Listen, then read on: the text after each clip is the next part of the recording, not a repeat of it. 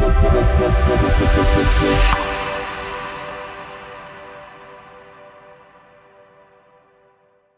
evening, everyone, and Merry Christmas. Man, here we are. We are just a day, well, we're the eve of Christmas Eve, coming to you tonight to be able to share some good news with you. And so I'm honored to have my daughter with me, Lauren Hockey. Lauren, welcome.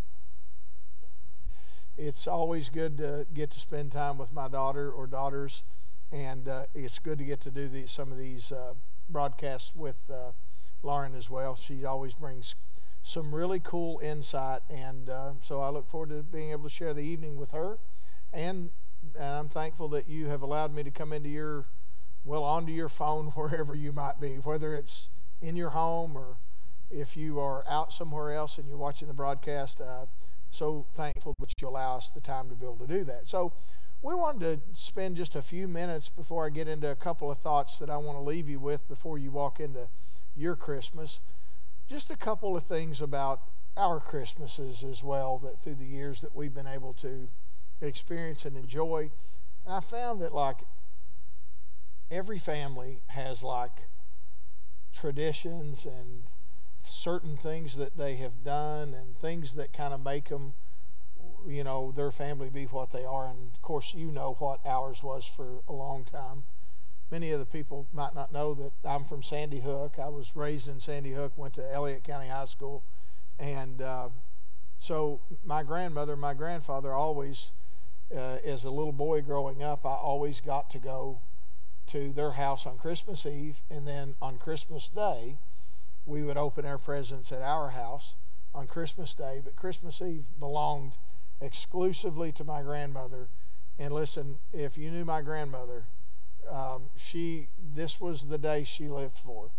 She was like, even as she got older, she didn't do the shopping. She'd have Terry, her daughter, my aunt, to do the shopping, but she lived for this day, and she loved us grandkids coming. And then when you guys came along, she loved you guys getting to come, and there was always like enough food to feed an army. And so we always enjoyed getting to go that. And one thing as we were talking before we came on, what was the one thing that you remember about that trip more than anything? Well, like over all the years that we went there, until she passed away, Bree and I were younger, at that time. And every year, on the way to Sandy Hook, there's a point where it turns into curvy roads, and at that point every year I would get car sick and I just couldn't handle it. So I remember that vividly. And all through the years, I think maybe you and Bree made every single trip till she did pass away, except for one. I think one year you guys were sick with the flu or something like that, and you weren't able to make it. But somewhere along the way through the years, I always wanted, as I got older, I wanted to establish certain traditions for my family as well. And so now we've kind of taken on that role. We have a Christmas Eve bash to where we open presents and enjoy company and have dinner and things like that. And now you're married, and so you'll start with some kind of tradition. And Bree and Eli, they have their Christmas Day. They began to create their Christmas Day traditions and so forth. But I suspect everybody has one of those. I'm kind of curious, what are yours? What do you guys do? What do you go to a grandparent's home, or do you do yours at your house, or what does it look like? What is Christmas like at your house? What is it? What are the traditions that you've done? And we'd be curious to see that. Yeah, for sure. So, the thing that we have to realize about Christmas is, as much as we all like presents, and for me, I always in the past, I've had a hard time I always want, especially with Debbie, I get her a present, especially if it's a good one. Mm-hmm. I always want to give it to her early, and I'm terrible at this kind of stuff because, I just have a hard time waiting. I'm like, open it. And it's kind of like the Family Man, that one place in the movie, So, but we obviously center a lot of that around family, which is appropriate. and we always have gifts and things like that, which is fine. But I also think that many times, as an old adage has been, we do sometimes tend to forget about why that we do Christmas and what that really is all about.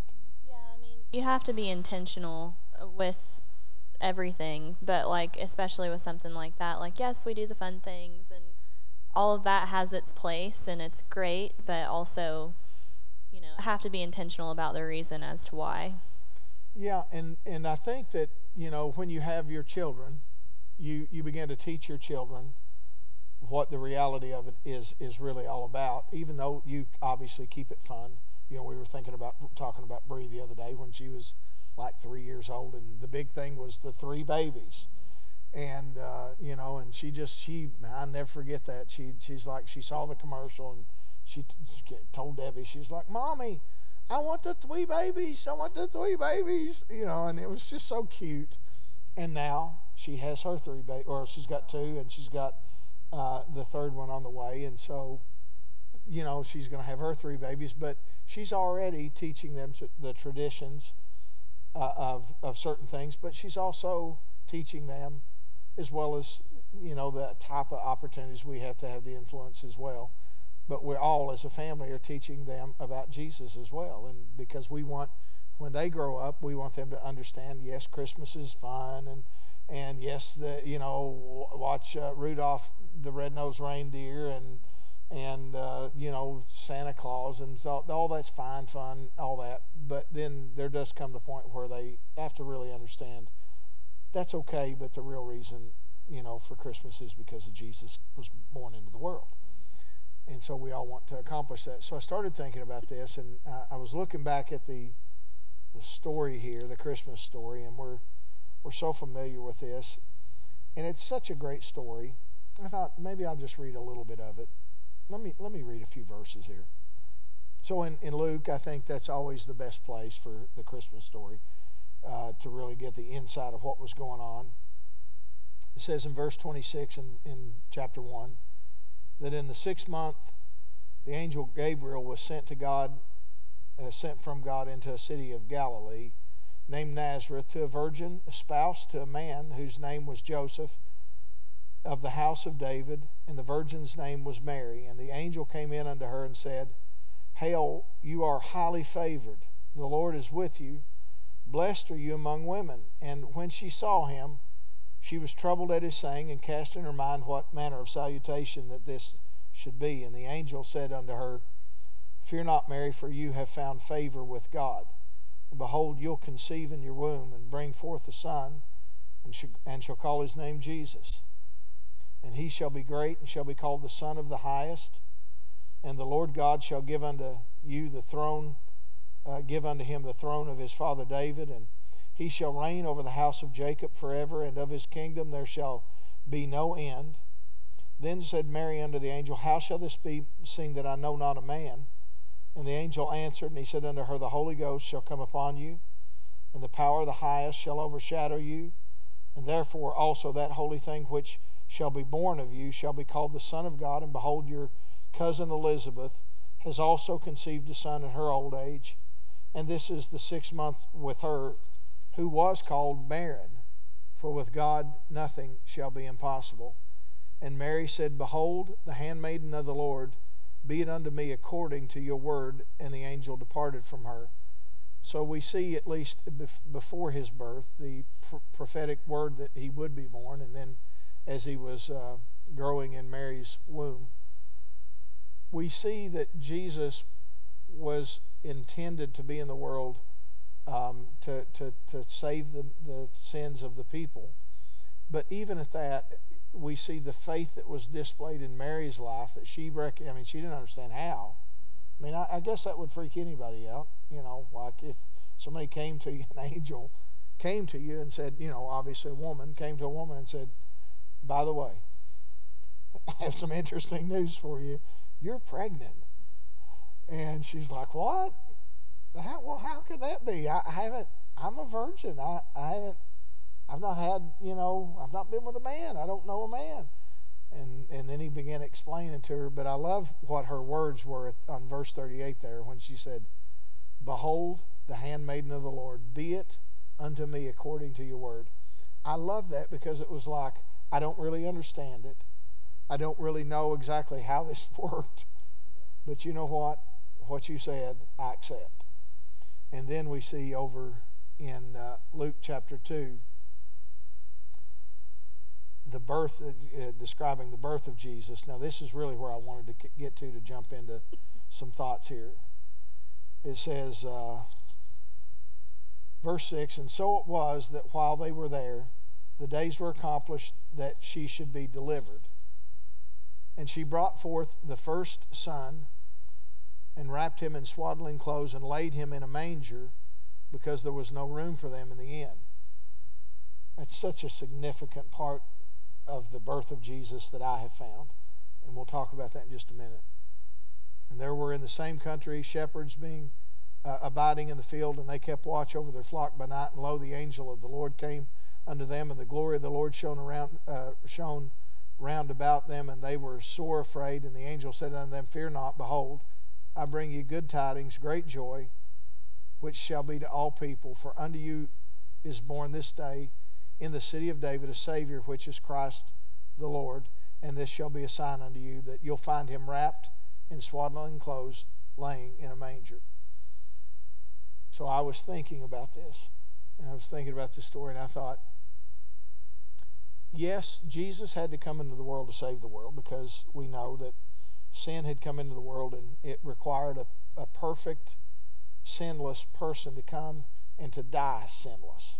He had to die sinless in order to win back what was lost through the decision that Adam had made. We know that for sure.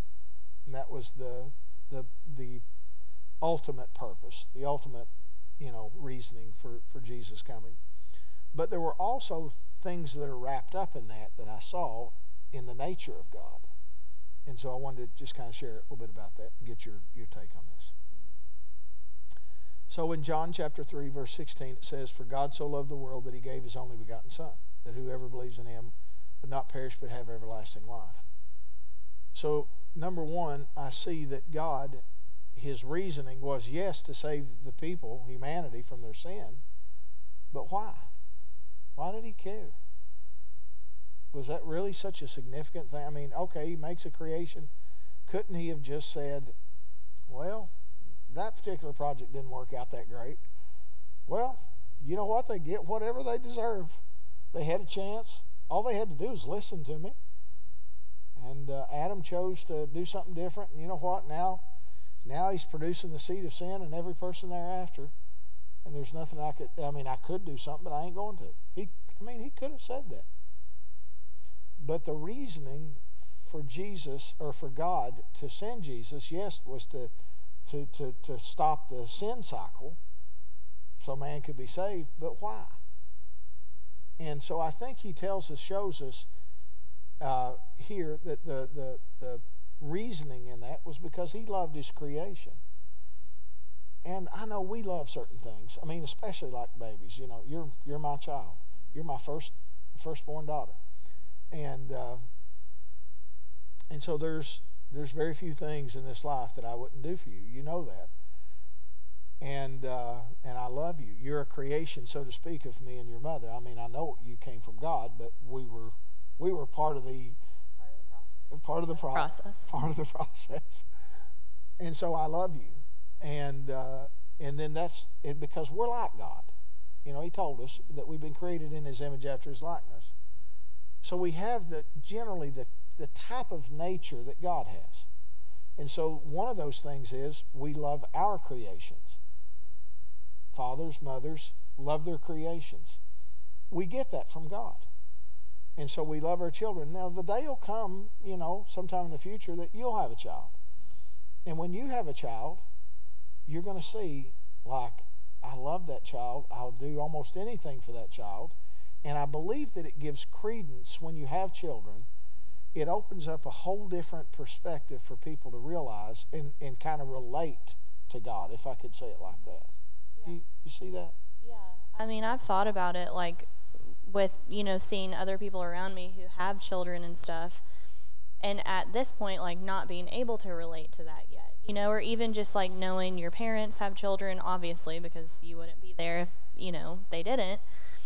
But I don't know, you kind of knowing that it is different, you know, and to be able to experience a little bit of like how God views us, it makes me wonder why everybody wouldn't want to have kids, to be able to understand more fully and on a personal level like what that's like, to where we have a greater revelation of how he loves us. Could that be that maybe people just don't have that relationship with God? So when you have a relationship with God, you know he loves you. But when you have a child, it becomes, I think, accentuated.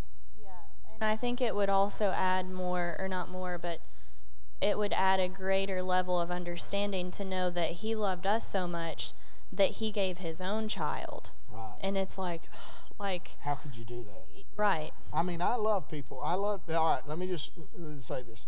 I love the people watching on Facebook right now. I love y'all. There's a lot of things I do for you. But one thing I will not do for you, I would not give you for them. I just wouldn't do it. I love you, and nobody could even. I mean, you could argue with me. Well, you don't love me. I do, but there are limits to my love for people. So when God was willing to give His only Son, it's like. Well, it's like where our love is limited, His is not. Yeah, He's limitless in His ability to give us love, and to me, that just like makes Him like super. I mean, to say super cool is not. It's just not even a fair word. It's almost really indescribable to say how much that God loves us. But so the one thing within Jesus' birth that I see that really stands out to me is the love of God. How much that He loved us to be able to send His Son, and what that really means. And the only way I can really truly relate to that is to have something similar. And so I look and I go, I love Him, but I won't give you for Him. Yeah. I just wouldn't. Right. But yet God did. Yeah. And so I was like, ah. And then we kind of actually have a picture of that in Abraham with Isaac, when God asked Abraham to sacrifice Isaac, and Abraham was willing to do it. That was a type and shadow of what God was going to do in the future. Yeah. But for most people, they would have a difficult time. Yeah. So the second thing that I saw, there's three things, by the way. The second thing that I saw in this is I was just kind of reading through the Christmas story. The second thing was humility. God is like when you're like in charge, you're the man, so to speak. People tend to not be very humble when they are the man or the woman. The greater the power and the greater of the authority, people tend to lose their humility, because they begin to think somehow or another it's them. I did this. In some ways, I think it would be hard not to, you know? Yeah, because you feel like I have achieved a certain status. I've done this. I worked hard. I'm smart. I made the good decisions. I've helped my company or whatever it is. If it's not that it makes it right, but I can have a level of understanding that it probably would be hard. Yeah. So God is like the ultimate man. You know, He's the man. I mean, he's the guy. He's the one that He can do anything, but yet He allows His Son to be born into the world, not as a king in a palace, not as this, there was some hoopla, because the glory of the Lord shone down and the angels were they were singing and saying, hey, the Son of God is born, and he's lying in a manger. For a lot of people, that would have been like, yeah, I don't think so, because He's not going to be in a barn in a manger. But yet God allowed Him to be born in a manger, which, again, I'm trying to relate this back to me within the Christmas story, because it is about sending the Son of God into the world to stop the sin cycle so that man could be saved. But there's more to it than that. There's a description of what that meant. And number one, we see He did it because He loved us. Number two, He was willing to do it through humility, because all the things that took place within the Christmas story are things that we can apply in our lives. So we should be able to look and go, wait just a minute, my love for humanity should grow at a minimum. I'm not giving up my children for other people, but my love can grow, and I can develop that love, towards people, and recognize that God loved you people so much that he was willing to do this for you. And if he loves you that much, then my goodness, then I need to love you as well. And then the other thing is what we're saying is I need to recognize that at times when my pride begins to rise, and look, everybody does it. If you ever tell me that you have somehow or another achieved to the status of no pride, and you've got it whipped, you've got it beat, and it's, you've got it under total control, then you have, right then, you have already fallen into the pride cycle. Because you never like win over, like it's done, it's over. Yeah. You have it one way or another, whether you think, no, I'm not prideful at all. Well, you're prideful. There it is. And then if you're like, well, yeah, I do struggle. You do struggle with pride. Like we all do. We all do. And it's a daily battle. It's a daily thing that we have to recognize. But that's the good thing, is when you realize that it is prevalent in your life, it makes you realize that I have to deal with this. I can't allow this to overtake me. And when God showed the humility of allowing Jesus to be born in a manger, I mean, that says a lot to me. It says that God was trying to send me a message within the message. Yeah. I'm sending you a message that Jesus is going to die for your sins. And then the message within the message is, and by the way, once I deliver you, you need to recognize that, yes, you're special to me, but it's not within you. You're special because of what I did for you, not because of the fact that you did something. Yeah, right. So there's that message within that message. So I love that story. And to me, as you know, they sometimes don't always know. You get the inside story. Pride is a sensitive thing to me, and through the years they don't know this, but and some people have irritated, and I probably have irritated you all. I've been very careful through the years to not use the words, and maybe I'm sure I have, and I've wanted to, because I did feel that thing on the inside where I was so pleased with you as a daughter, and so pleased with Bree as a daughter, and so pleased with Matt as my stepson, or Tiff or Amanda at different times for different things. I've wanted to say that, to do that, but not that it would have been like wrong. But I've been so careful to judge myself to make sure that I don't let myself get into pride over the thing that would be the easiest to get into pride over, is your children. Because so many people are like, I'm so proud of my children, they do this. But I didn't mean to get into this to this depth, but I'll just say this and we'll move on. Pride in your children, that to me is one of the most dangerous. Because why are you proud of your children? Is because they came from you. Right. Yeah. Yeah. And the thing about it, at first I think it was probably annoying. No, I'm not going to say I'm proud of whatever, whether it be us or anything in life. But also, the Bible's very clear. It literally says God resists the proud. And it's well, then I wouldn't want to be something that God resists. In any capacity. Right. Even it's well-meaning. Mm-hmm. Right, yeah. I'm proud to be an American. I mean, that's well-meaning. Yeah. We mean well. And I'm so happy to be an American. I really am. I look and I go, it is, at least what I've seen, the greatest place on the earth, with the greatest freedoms and possibilities and things like that. But that said, if you're not careful, it can turn into the idea that somehow or another that you think that an American is a more important or better life person than somebody from another nationality. Yeah. So no, I get it. I think you have to be careful with that. And I think people inadvertently fall into pride, not wanting to and not knowing they're doing it, but our words are powerful, and we say those words are proud or whatever, and that becomes part of us. Yeah, and to say I'm proud of you in and of itself is not wrong. That has never been my point. It was more like, I don't want to get in the habit of using a word that ultimately could cause me to fall into that. And so I've chose to use the words that I saw God Himself use. When Jesus was baptized, you guys know that, when He's baptized, God had a perfect opportunity. It was like the moment. If He ever wanted to use that, He could have done it. And there's a reason why He didn't. Yeah, because He could have said, "This is my beloved Son, and whom I'm very proud of."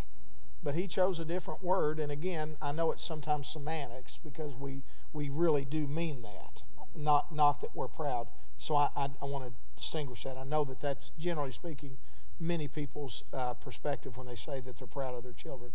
It's a slippery slope, and that's why I try to stay away from it. But God didn't use the word. He said, "This is my beloved Son, in whom I'm well pleased." And in fact, if you look in the Bible, you'll never see the word proud used in a good sense. It's always used in a negative sense. So anyway, so humility, that is a representation of God. Love and humility. Instead of bringing Him into a very extravagant way, He chose a very humble way. Yeah, and when you see that, you go, that he's kind of telling me something within the big message. He's also giving me another lower message. Then the third thing that I saw was this.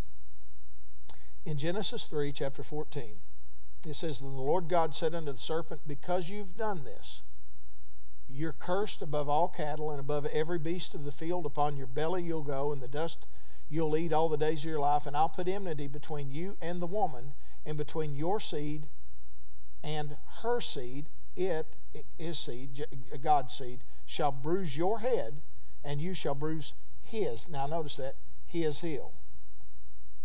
Now who was He talking about there? He was obviously prophesying Jesus to come. That the seed of God would bruise the head of Satan, and Satan's heel would, or I'm sorry, that Jesus' heel would bruise his head. So in other words, his foot is on the devil. So God was prophesying Jesus to come. He was saying there's going to come a time that this is going to get undone. And so what I thought about when I saw that, I thought of this. God's word is full of integrity. What God said has come to pass. He doesn't just say things flippantly. We tend to say things and sometimes we just rattle off. That's why that He tells us to be careful about the words that we say, because every idle word, we're going to have to be accountable for every idle word. And sometimes we say stuff and it's like we're just talking. We have to, I think, be careful, because we say things, or I'll take care of that for you. And if I'm going to be, sometimes I'm going to be a few minutes late, 2 or 3 minutes, it might not be a big deal. But if I'm running a little bit late, I'm going to text or call and say, "Listen, I'm running a little bit. I want to let you know." Or when we start a church service, listen, folks, this is one of my pet peeves. One of my pet peeves, you take it or leave it. I mean, whatever you think. One of my pet peeves is if we say that church starts at 10:30, we don't start at 10:33. We don't start at 10:35. We don't casually have some conversation out here. If we say we start at 10:30, then we start at 10:30, because it's an integrity issue to me. It's like going to the grocery store and you have a cart. Folks, you know what I'm talking about. You get your cart. If it's you, don't type on your comment section, "That's me." We're not looking to find out who you are. We're just making a statement. To me, it's like when you put your cart, you get done taking your groceries out and you leave your cart just sitting there in the parking lot. To me, that is an integrity issue. The thing for me that I'm personally very careful about, whenever people put on Facebook they're asking for prayer for something, and then I see this long list of people saying praying for you, prayers for you, praying for you. I don't ever write, or I'm very cautious to write, "I'll be praying for you," or "I'm praying for you," prayers. because in the past I've done that before, and then I realized I totally forgot to do that. So like if ever I'm like scrolling or whatever and I see someone who's asking for prayer and I want to pray for them, I typically will write out like what exactly I'm praying for them, because I don't want to accidentally say, hey, I'm praying for you, and then totally forget about it. Absolutely. And one thing that is helpful, and I can't say that I've always done that, but I try to do it every chance that I can. And I know exactly the situation that you're talking about, because you say, I'm praying for you, and then it's an innocent thing. 3 days go by and you go, I forgot to pray for them. Or you ever had somebody come up and say, thank you for, I know you were praying for me, and you went, I forgot. You asked me to pray for you and I forgot. Don't lie. I know you've done it too. So one of the ways to rectify that is just, if you can, when you see that, if you're in a moment where you can do it, it doesn't have to be like this long drawn out thing. You can just say, Father, this person is asking for prayer right now, that they need healing to be restored to their body. I ask you to minister to them. Just bring to their remembrance all the scriptures, and just say something. It doesn't have to be, this long drawn out thing. Many times we pray long prayers because we think that we are, somehow or another, the longer it is, the more fervent we do it, it'll make it better, because after all, this is what we do. We're good at this. Yeah. The reality of it is this: we are just connecting that person's thoughts with our thoughts to God. And sometimes it can be just as simple as, Father, I ask you to be involved in their situation. You said you took their infirmities and bore their sicknesses. Now I release my faith that that's really what happened. Now I bless them in Jesus' name. Yeah, and then you can write, just prayed for you.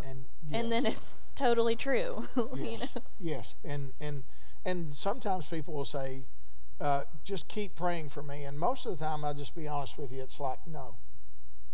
I've had people say, will you pray for me every day? And I'm like, no, I won't.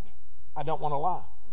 No, I won't, because I'm not going to do that. First of all, I don't have the mental capacity to keep up with that every day. I've already got enough going on in my life.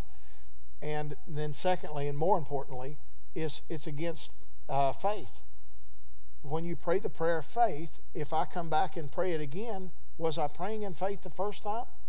So once I've prayed for you, I have to trust that prayer is operating and working, and because I believe in the integrity of God's Word. And so if I pray in faith, now if I recognize that maybe I wasn't in faith, I might go back and go, you know what, I didn't really say. I've had to actually interrupt my prayer because I'd get sidetracked in my prayer, and because my mind was like going different directions, and I've had to stop and go, wait just a minute. God, scratch everything I said.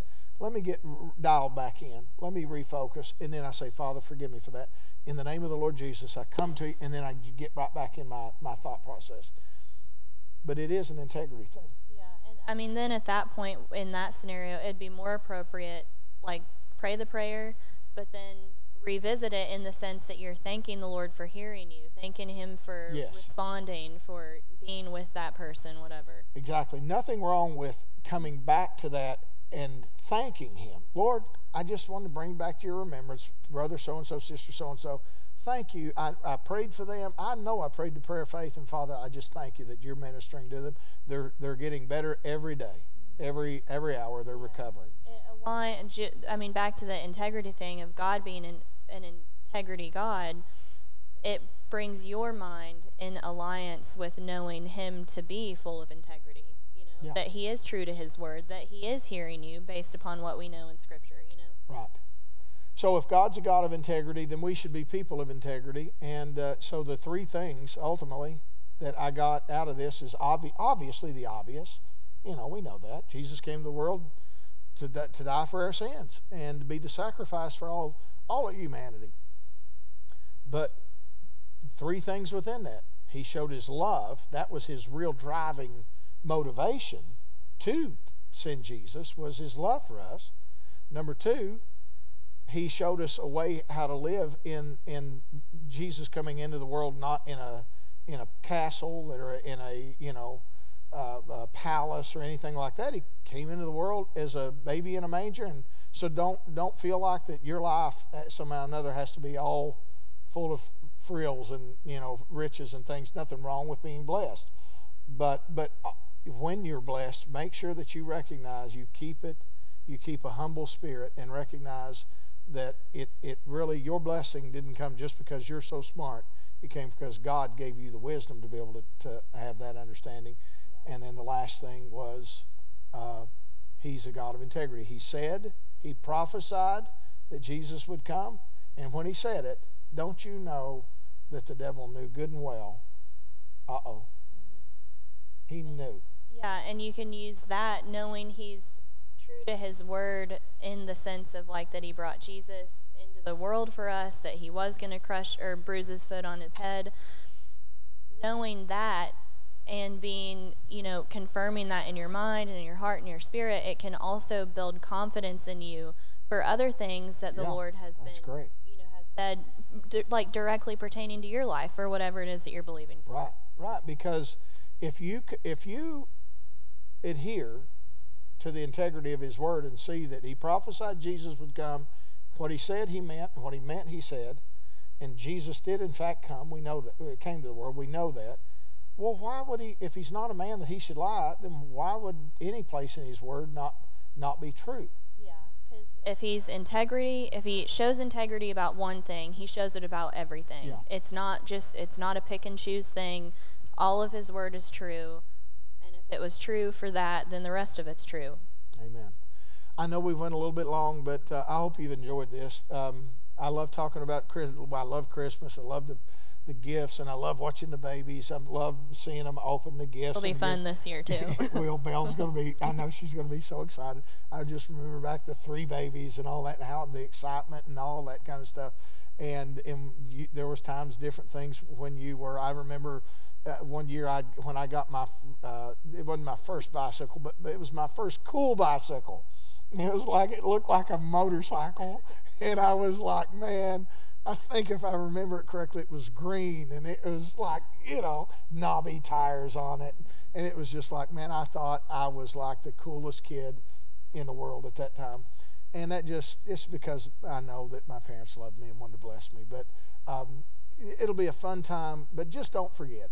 Have fun, enjoy your family, eat lots of good food, be a blessing to your kids and your grandkids, but just don't ever forget that this was the reason that we get together. And God loves you. He's a humble God, and he wants you to be humble. And he's a God of integrity, and he wants you to be a person of integrity. And I know if you'll live by those standards, it'll serve you well for the rest of your life. Anything you want to say before we leave? No, that was good. All right, well, praise God. Listen, Merry Christmas to you. And come back next week. We'll be getting ready for a New Year's message. I believe God's going to give me something that is ready to start the new year off. And then if you can come on in-person services. I know as we get ready, I've got some things churning in me about what I believe that the message is going to be to get 2021 started off first part of maybe mid-January. I'm going to have some things for you that I know that the Lord is going to bless you with. So God bless you. Thank you for watching.